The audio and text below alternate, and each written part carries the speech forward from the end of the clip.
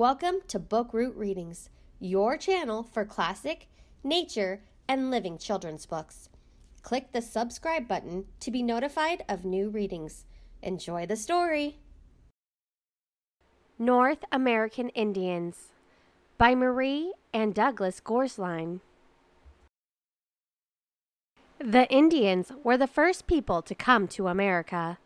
They came from Asia thousands of years ago, probably hunting for food. By the time Columbus landed in the New World in 1492, millions of Indians lived in many different places and spoke many languages. Columbus thought he had come to India, so he called the people he met here Indians. But each Indian tribe had a name in its own language. When the Europeans began to settle North America, their ships landed in the east. Slowly, the settlers moved westward, looking for more land. They met Indian tribes wherever they went. Sometimes they were all friendly, and they taught each other many things. But often they fought over land, and many people died. Finally, the Indian tribes lost most of their land to the settlers. This book tells how some of those tribes lived when the European settlers first came. The map shows where the tribes lived. The first settlers met Algonquian tribes who hunted and fished along the Atlantic coast. The men built dome-shaped wigwams of poles, which the women covered with bark or mats, leaving a hole to let out smoke. From clam shells, the Indians made beads called wampum, which they sewed onto belts and deerskin clothing. Wampum was sometimes used for money. The Wampanoag Indians taught the settlers how to grow corn and squash. The name Seminole means runaway. The Seminole Indians ran away from their farmlands in Georgia when the settlers came. They moved into the Florida swamps, where they hunted and fished. Because the weather was warm, the Seminoles built houses without walls, called chickees. In marshy places, they built their houses on high stilts. Osceola was a Seminole chief who would not give up his land to the European settlers. 5 tribes made up the Iroquois nation of the eastern Great Lakes. This is an Onondagan village surrounded by a sturdy log fence. The Iroquois grew many kinds of corn and hunted game for food and hides. They lived in long houses made of poles covered with elm tree bark. Many families lived in one house, but each had its own cooking fire. The Algonquian tribes of the western Great Lakes were called the people of the Calumet. A calumet is a peace pipe, which many Indians smoked when they greeted each other. Here is a small band of Ojibways. Because their land was not good for farming, they traveled from place to place, hunting and fishing. In late summer, riding in lightweight birch bark canoes, they gathered the wild rice that grew in the rivers and streams. The Great Plains of North America lie between the Mississippi River and the Rocky Mountains. The Plains Indians lived by hunting buffalo. Assiniboine tribesmen hunted on foot. In winter, men wearing snowshoes chased the buffalo into deep snow, where they were easily captured. The Indians made warm robes out of the buffalo's thick winter fur. The Indians of the northern plains built sleds and toboggans, which they used for work and play.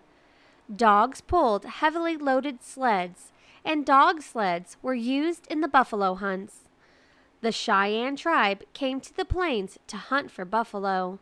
When the hunt was over, they enjoyed sports. Their sleds had runners made of buffalo ribs, which slid easily over ice and snow. The Mandans were one of the first plains tribes to use horses. Horses were first brought to America by Spanish settlers. The Mandans lived in earth lodges made of log posts thickly covered with hard-packed grass and dirt. An earth lodge was so strong that people could sit on the roof. One lodge could shelter 40 people, and some men kept their favorite horses inside too. Mandan men hunted buffalo. The women grew corn and beans. The Mandans built boats of buffalo hide stretched over a light wood frame. Horses made it possible for the Plains Indians to follow whole herds of buffalo, something they had not been able to do on foot. With horses to carry heavy loads, tribes such as the Sioux would roll up their teepees and follow the herds wherever they went. After the coming of the horse, tribes from all over came to the plains to live and hunt. They could kill so many buffalo in just one hunt, they did not need to grow food anymore. Plains Indians ate buffalo meat as their main food. They made clothing, moccasins, blankets, shields, and teepees out of buffalo hides. The bones, horns, and hoofs were used for tools, weapons, cups, and rattles. The Blackfeet were skilled buffalo hunters. The paintings on their teepees usually told the story of a man's bravery in a hunt. Indian children did not go to school. When they were small, they rode horses with their parents. Boys played at hunting with small bows and arrows. Girls helped with cooking and curing buffalo hides. With a mortar and pestle, the women ground a mixture of dried buffalo meat, fat, and berries into a food called pemmican. Pemmican could be carried from one camp to another and stored for months without spoiling.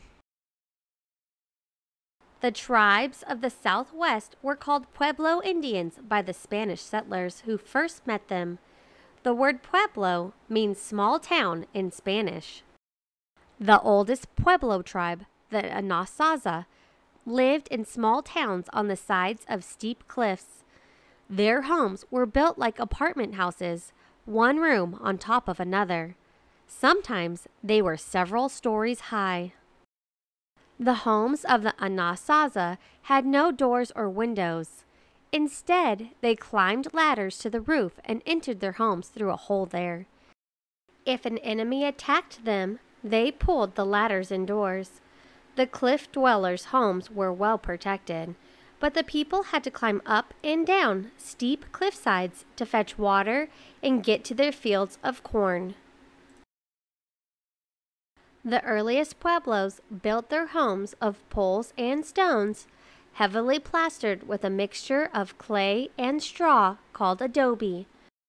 Adobe was very hard when it dried. The men held secret meetings in underground rooms called kivas. Many Pueblos continued to live as the cliff dwellers had for thousands of years. Others built their towns on the tops of high mesas or on flatlands close to their fields.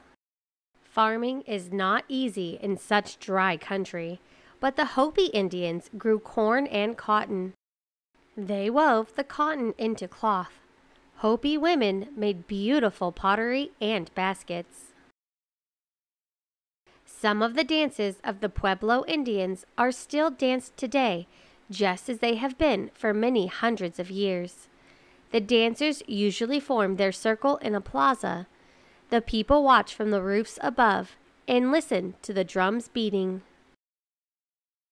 The Pueblos dance to make the rain fall, to make corn grow plentiful, to thank the spirits for good crops, and to cure sickness. All of the men's songs and steps are carefully taught to the boys when they are old enough to join the secret meetings in the kivas.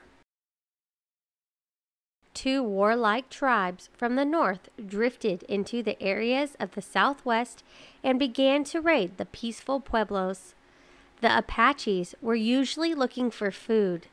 They also took horses from the Spanish settlers. Apache women built brush huts and gathered wild nuts and seeds. The Navajo tribe did not continue raiding.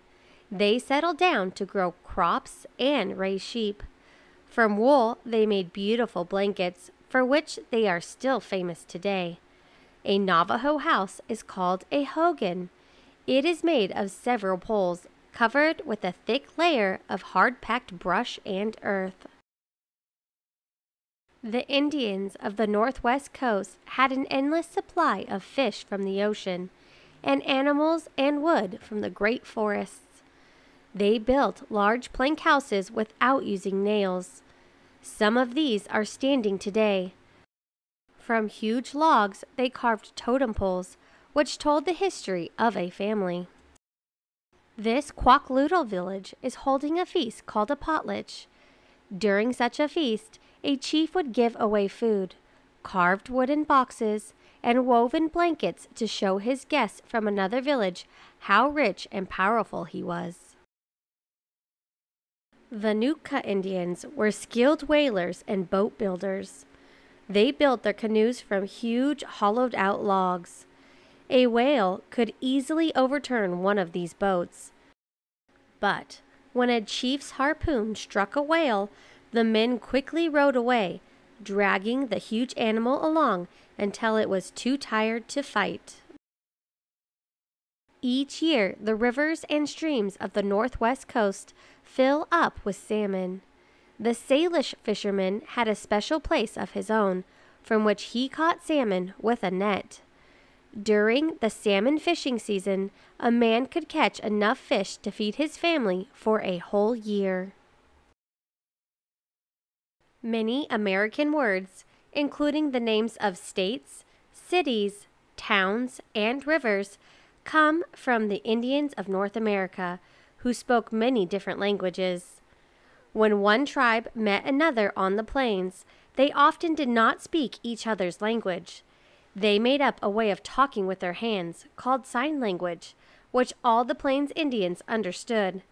They could also send messages across a great distance using smoke signals. TP. Together. How many? Horse. Short. See. Done. Die. Challenge. Leave. Drink. Dog. Yes. Work. Water. Fire. Sign language. Saddle. Indian. Camp is here. Help, I'm lost. Come, meet here.